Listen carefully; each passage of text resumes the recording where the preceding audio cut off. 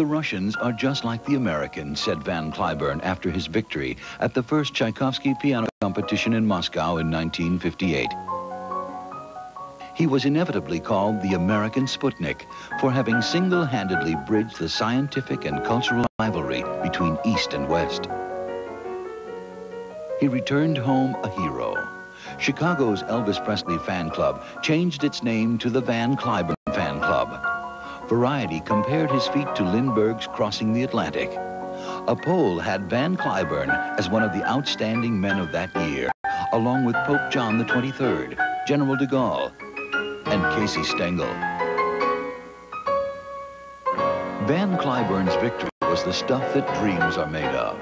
Today, that dream lives on in the hearts and in the hands of every young pianist. Named in honor of Van Cliburn, a piano competition would be held every 4 years in Fort Worth, Texas. It would bring together the world's best young pianists to compete for the most coveted honor in music, the gold medal of the Van Cliburn International Piano Competition.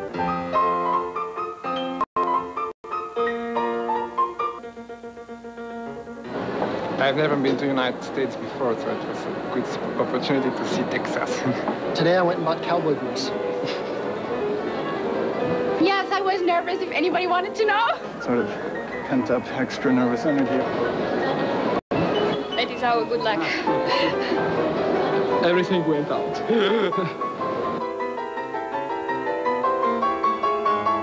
And exhausted. I'm done. See young pianists at the most important moments of their lives, pushing their muscles and minds to the limits. Experience the joy, join the excitement, live the dream. Ladies and gentlemen, may I present to you the gold medal winner of the 9th Van Cliburn International Competition, Simone Padroni.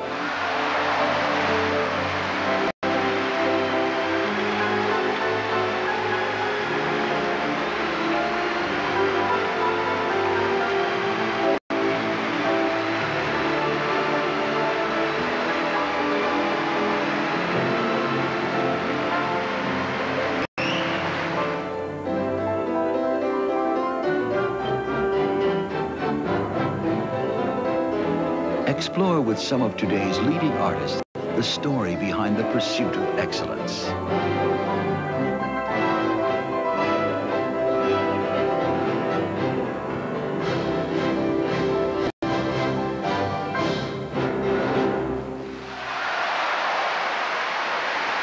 The 9th Van Cliburn International Piano Competition comes to PBS.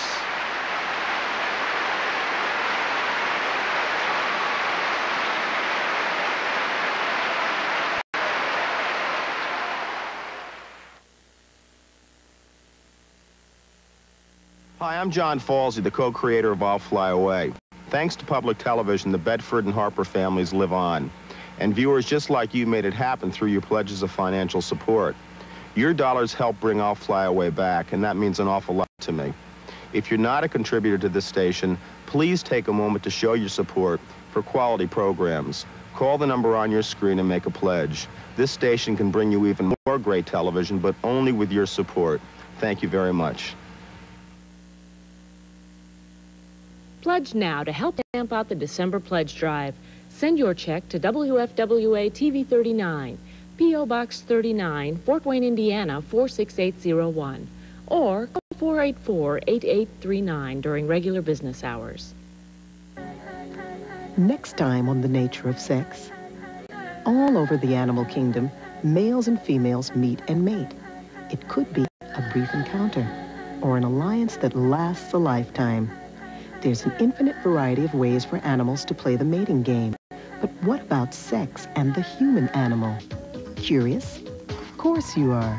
That's The Nature of Sex. Tonight at 9 on TV 39. Next time on Clive James' Fame in the 20th Century, Lindbergh, Dempsey, and Ruth become household words.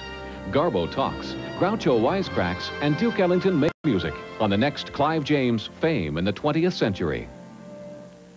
Thursday at 10 on TV 39.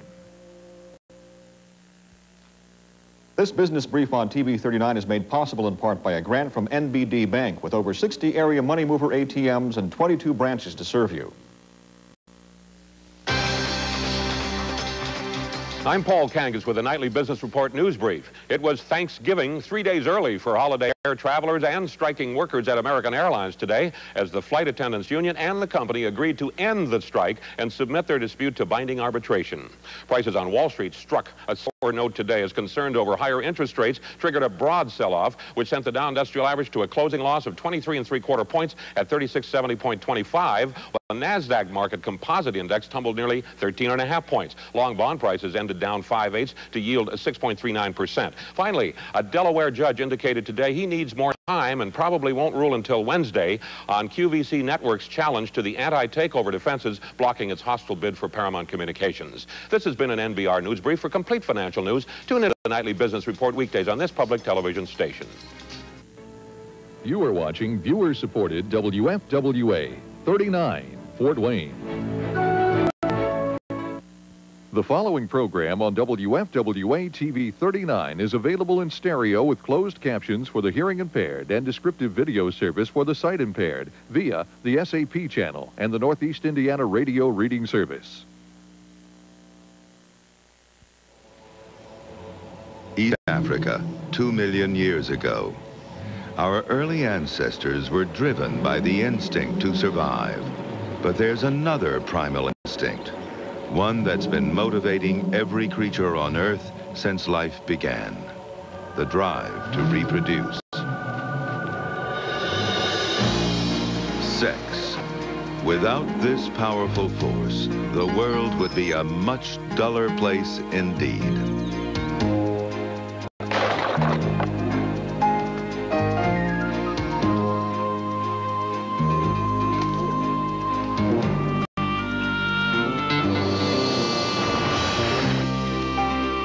In the next 6 programs, nature explores the wonder, the natural history, the mystery of sex.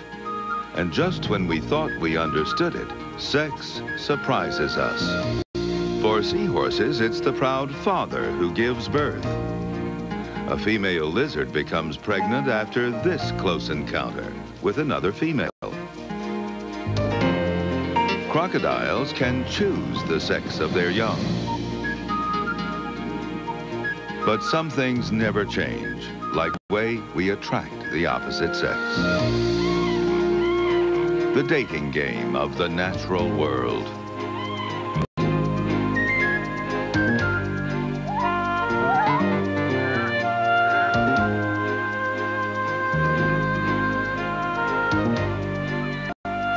And after sex, new life.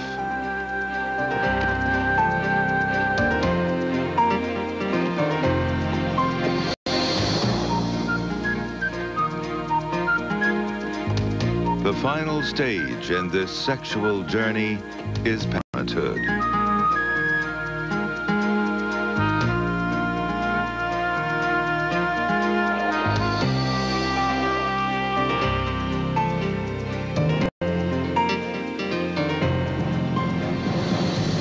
And of course, without sex, none of us would be here.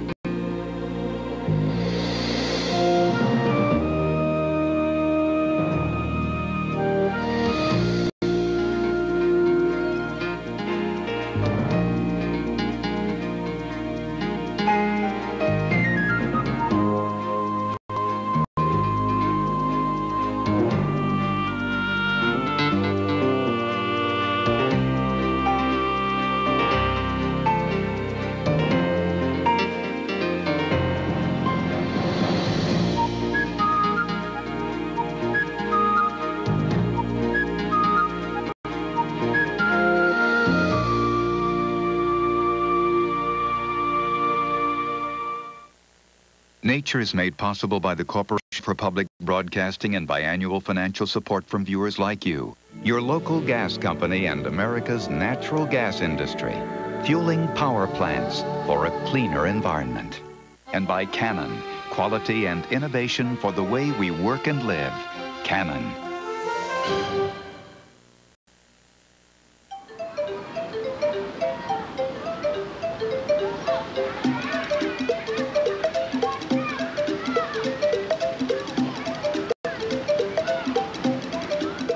A primal instinct for any creature, a bee, an elephant, or a human, is to pass on its genes. To do this, sexual beings need a partner. That's why Noah's animals went onto the ark 2 by 2. It's also why birds sing, why flowers smell so sweet, and why men and women spend so much time and energy trying to get together. For all creatures, following the instinct to pass on one's genes is often frustrating, but always fascinating. The journey begins with the search for a mate.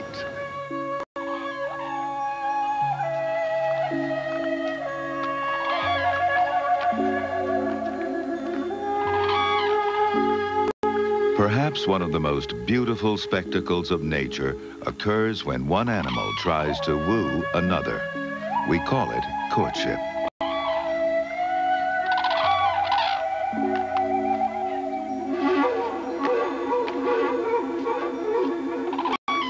Every winter, Japanese red-crowned cranes perform an ice ballet, a choreographed message to the opposite sex that they are ready to mate.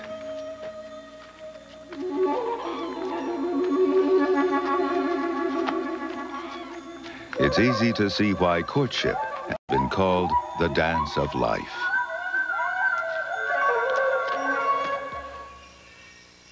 Courtship is a way of advertising for a mate.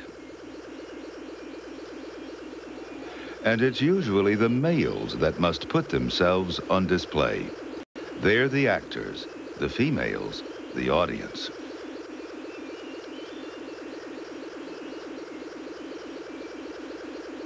Male birds of paradise have long and elaborate plumage, a little impractical for flying, but the ladies find it irresistible. Males can mate with many females, but first they must compete for them. In this contest, looks score big points. These females have one mate, and so they're very choosy.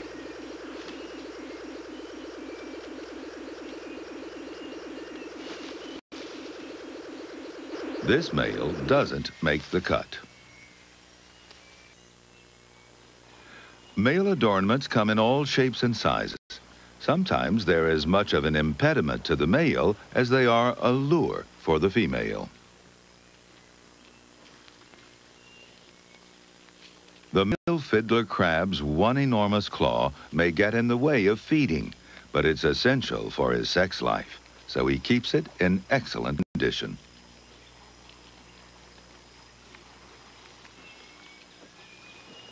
The female does not have a giant claw and has no problem eating.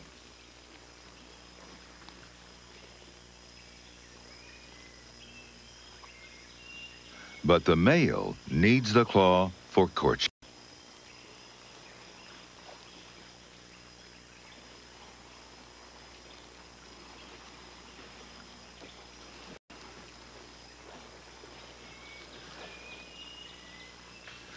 Throughout the animal kingdom, it's usually the males that compete for females and try to win their favor.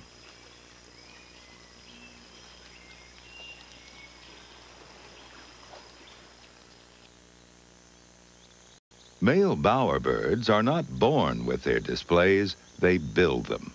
For these birds, architecture is sexy. The bower is not a nest.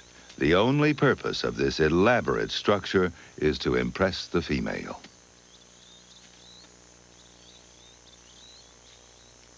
She judges his bower as an indication of his overall quality.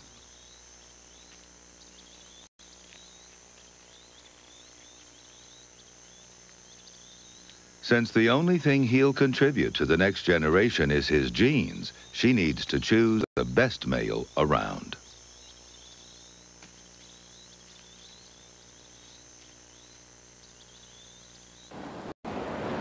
Sometimes the males decide among themselves who's the best choice. For elephant seals, only the biggest and strongest males get to breed.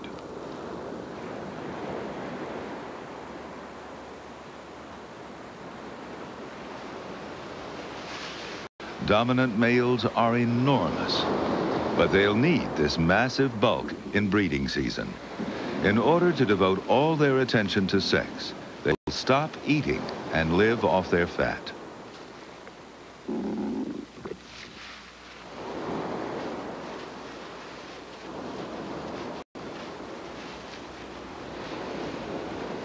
As soon as the females come ashore, the battles begin. The males fight to establish dominance and win harems.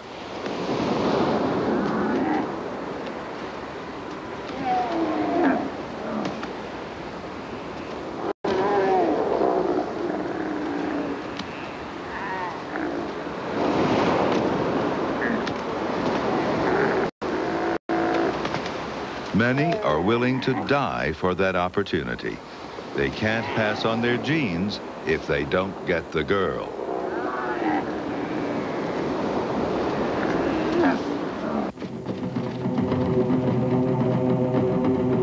Zebras have harems too, and again, some of the males never get to have sex. These young bachelors may one day challenge a stallion and take over his females. Until then, they spend these years just horsing around.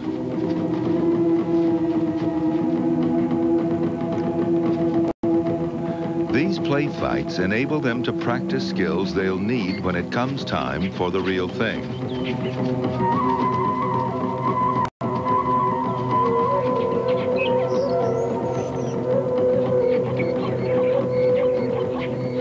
Stallions with harems are constantly defending their mares from hopeful contenders.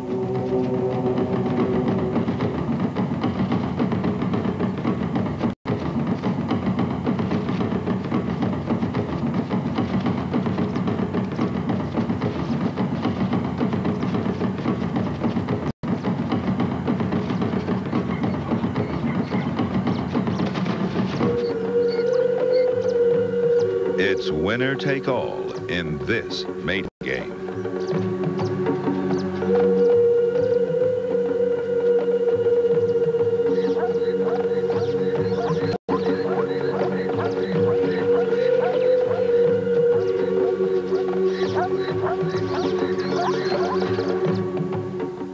When a lioness is ready to conceive, she makes the fact very clear. She becomes a bit of a flirt, walking slowly by a dominant male to make sure he notices her. Most female mammals release eggs every month, but for a lioness, it's the act of mating that triggers ovulation.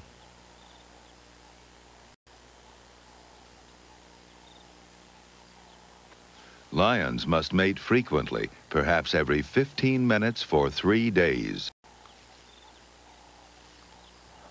Reproduction isn't easy for them. Not only do they have difficulty conceiving, but most cubs die young. This means a male will have to mate about 3,000 times to make sure his genes are represented in the next generation. Magellanic penguins mate with the same partner year after year. The pair split up in winter to feed at sea, and somehow each spring they manage to reunite on the shores of Patagonia.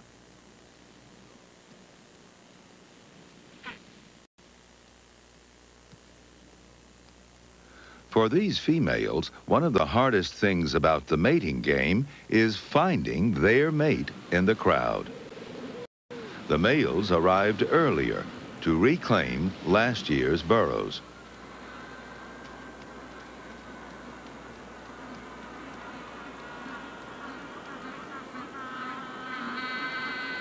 A raucous fanfare erupts when the males see their old flames approaching.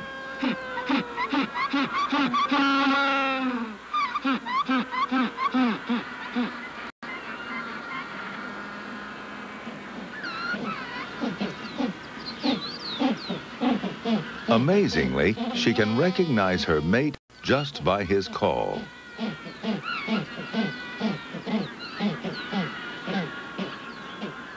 After months of separation, they have to get reacquainted.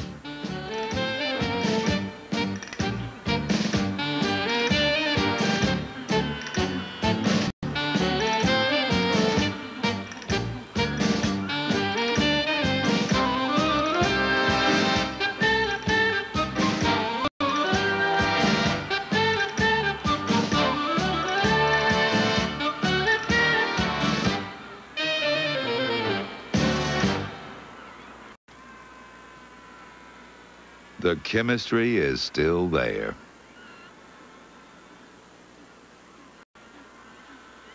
They mate near the family burrow.